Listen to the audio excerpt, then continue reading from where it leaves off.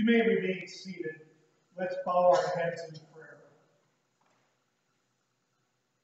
Lord Jesus, by ourselves we can only lose the battle against our sins and the devil and lose heaven.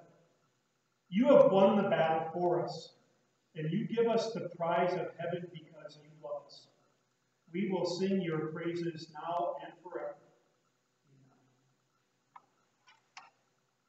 Dear brothers and sisters in Christ Jesus, God's word before us this morning is found in the words of Psalm 118.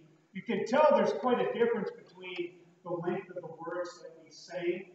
The words that we sang were only just a portion of Psalm 118.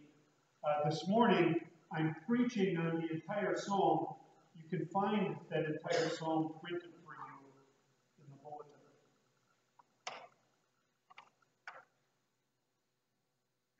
You know, I've learned something in my experiences going through life, that every exit is also an entrance. Every time you walk out of something, you walk into something. You and I, we got into this world by dying in the womb. And it must have been a painful experience. None of us can remember. But it must have been a painful experience being ripped out of that familiar place. But that was the prerequisite for getting into time and space. You know that at the end of our lives in history, there's going to be a similar kind of a transition experience.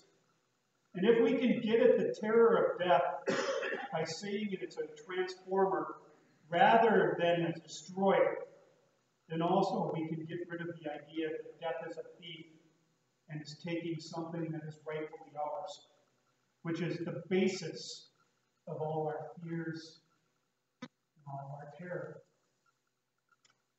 We look at God's word this morning.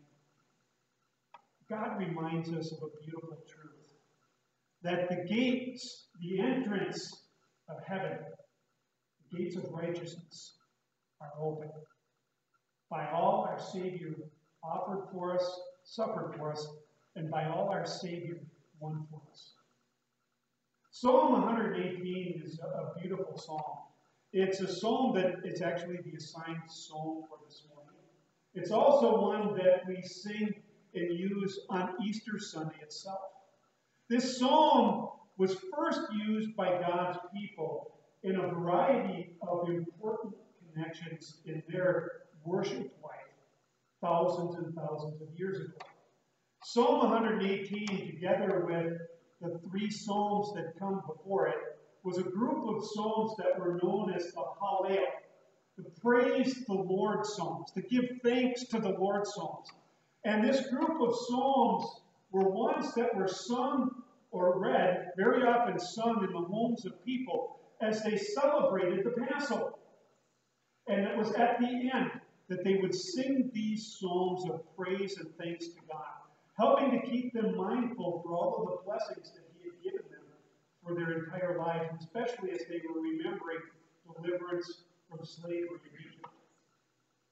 Now, this psalm was probably, very likely, one of the last, probably the last song that Jesus and His disciples sang as they left that upper room on Maundy Thursday to go to the Garden of Gethsemane. And when you think about these words, how fitting they were for Jesus and the disciples, knowing what was to come. Okay? This is the day the Lord has made. Let us rejoice and be glad in it. Thinking about, again, those precious words, everything that was going to happen.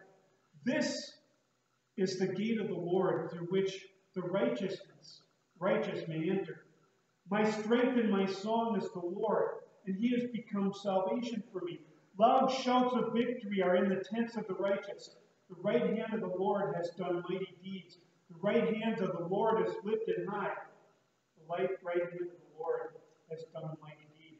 I will not die, no, I will live, and I will proclaim the works of the Lord. These were words that Jesus and the disciples were singing, and how fitting. What a comfort, what a source of strength, knowing that Jesus' arrest was going to come, that his disciples were going to abandon him, that Jesus would be beaten, that he would die brutally upon the cross and suffer not only death, but hell for the sins of all mankind. This was something that was terrifying not only for Jesus, but also the witness for his disciples. What words of comfort from Scripture. Now, this psalm was not only used during the Passover, it was also sung in the temple for one of the gathering feasts, one of the big major religious holidays for the Jewish people. They had, there were feasts, festivals that every Jew was required to come to the temple for during the course of the year. There was the Passover, there was the Day of Atonement, there was the Festival of Pentecost, which was a harvest festival, and pointed ahead to the harvest of souls. And then there was this one that took place in the fall as well. It was called the Festival of Tents, or Tabernacles. And in this festival, what the people did was they were required to live in tents for a period of 8 days, from one Sabbath to another. They weren't allowed to live in their homes, but they had to go out and live in these little booths, these little tents, camping out for a week. You might be thinking to yourself, what was the purpose for that? Okay?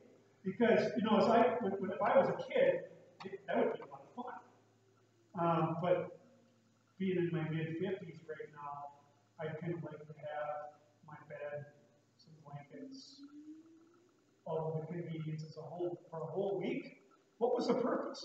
This was to remind God's people of their wandering in the wilderness and how God was with them. They had their tents as they were wandering in the wilderness coming from Egypt to the Promised Land. The temple was in their midst, and that was also a temple. But it was a reminder that place of worship that was in their center, God was with them as they were going on their journey, and that they would be with him forever in heaven. This was a reminder. And Jesus speaks about this in the book of Revelation, as God's people are taken to heaven, that God in heaven stretches out his tent over us, and we will be with him forever and ever. These were the things that were going through the minds of God's people when they were first singing this song of worship during the Passover, during the festival of tabernacles, of booths, living outside. And no wonder it is something that's so important for us.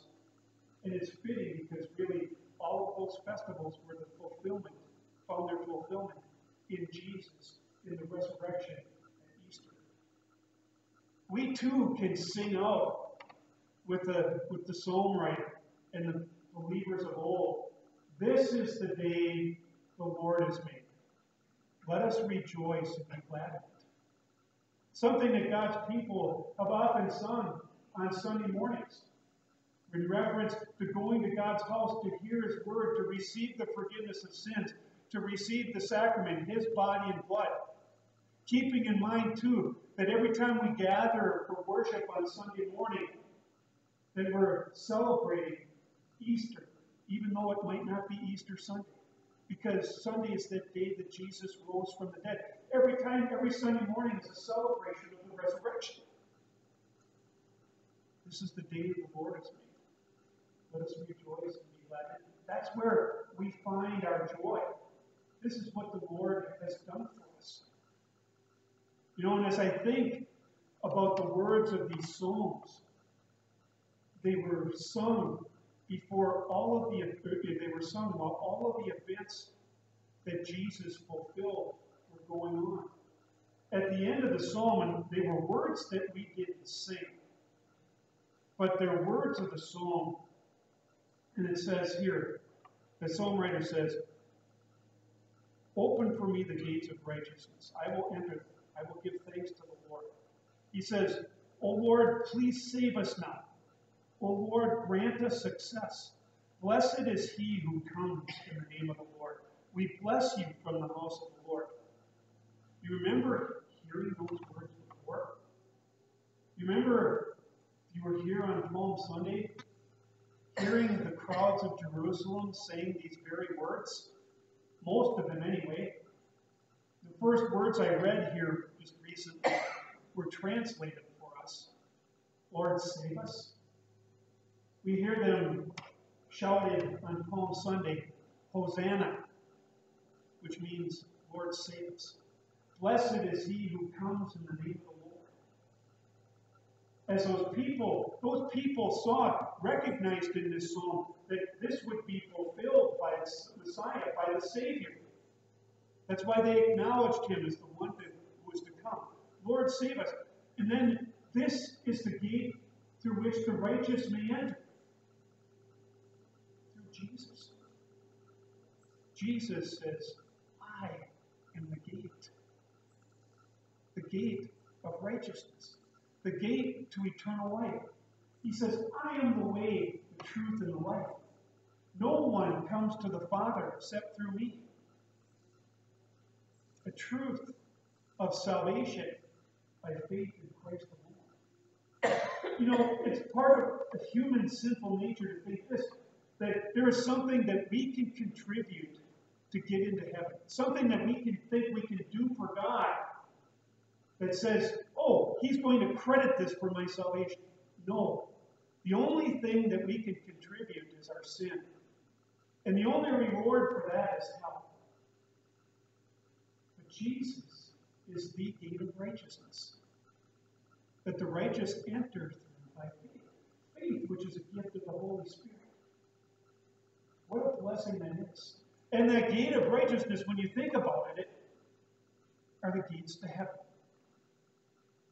This is what carries us on from day to day. Knowing that we're just visitors here. And while there are many, many wonderful things and blessings that God brings to us, but there is something greater that lies ahead. We wait for eternal life. We wait for that blessed, happy reunion in heaven, because that is what God has made us for. That is what God has brought us to faith for. That is what he prepares us for every time we gather around his word and sacrament. What a blessing that the gates of righteousness are open. Did you ever hear the one about the bus driver and the pastor? They both died and went up to heaven, standing at the pearly gates. The bus driver is first in line. And St. Peter says to him, welcome, my son. He says, welcome to your eternal reward. And he points up to the top of a large mountain in heaven. And there is a beautiful palace, a beautiful mansion. And he says to the bus driver, he says, there, go. There is your eternal dwelling for eternity. So the pastor's standing there thinking to himself, wow, he got a palace. I can't even imagine what I'm going to do. And so St. Peter says to the pastor, over there, down there in that little wooded valley, there's a little tent with a bonfire next to it. The tent had holes in it. It looked like it had been there forever. Not a very pleasant place at all. The pastor says to St. Peter, are you out of your mind? He says, that's where you're going to put me for eternity? After all, I was a pastor. I shared Jesus and the gospel with all sorts of people so that they could be here too. And you're going to put me there? You put the bus driver up in a palace? And he said, well, he said, pastor, he said, the bus driver, while he was doing his job, people were so afraid they were praying. Every time you had your mouth open, people were sleeping. Thankfully, that's not the way it works. But what a beautiful reminder to all of us that because our sins are taken away, because we are clothed with the righteousness of Christ, we one day will enter through the gates of righteousness, through the pearly gates of heaven. All because of the works, the merits, the sufferings, the death, and resurrection of our Lord Jesus Christ. And because of that, we can truly say, this is the day the Lord has made. Let us rejoice and be glad in it.